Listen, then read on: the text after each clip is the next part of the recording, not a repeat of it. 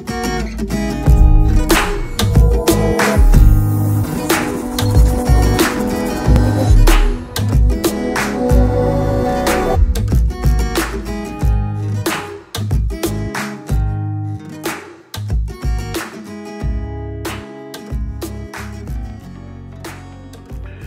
today I'm back to give you guys another video. Today we're gonna be doing a review of the Geek CandyPods. Now these are truly wireless earbuds. Now these on Amazon, they do retail, as you can see there, for $29.99. They do come in different colors.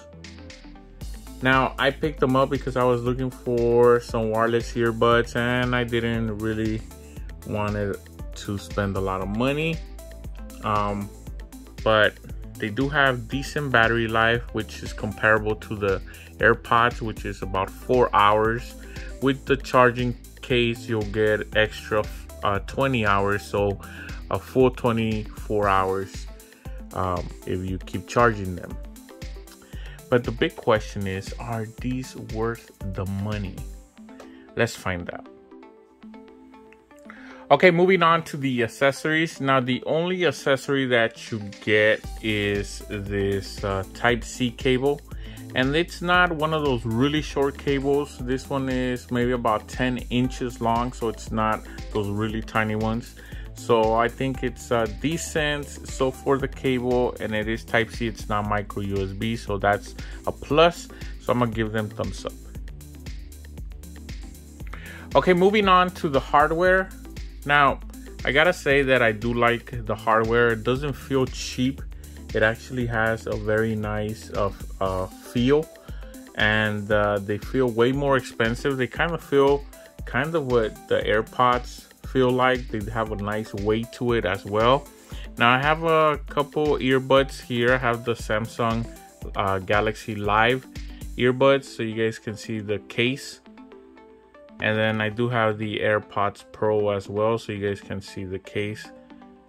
Now, I did notice that if you have any AirPods, the original or the second generations, if you have cases, they will fit.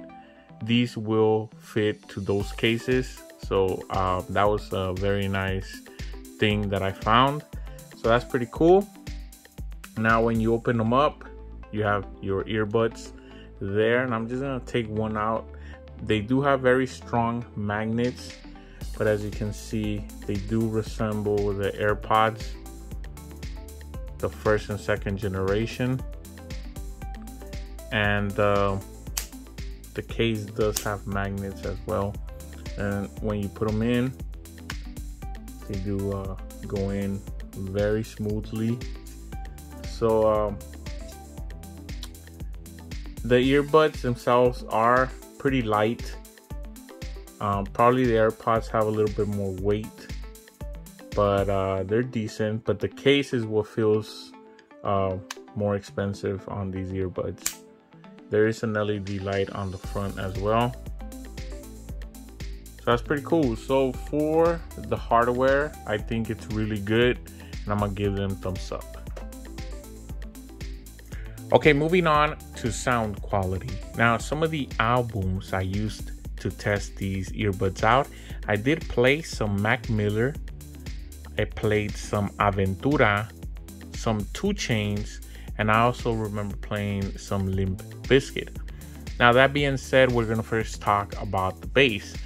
Now, the bass to me was pretty nice. It wasn't impressive bass, but it's still gonna sound pretty nice, especially at the price point.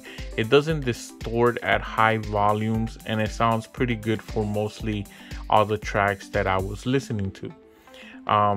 They do have a more warmer sound, keep that in mind. So it is bassy, and it tries to give you bass, but it's not explosive bass, and it's not bass that's gonna hit you hard, but they still have a warm sound.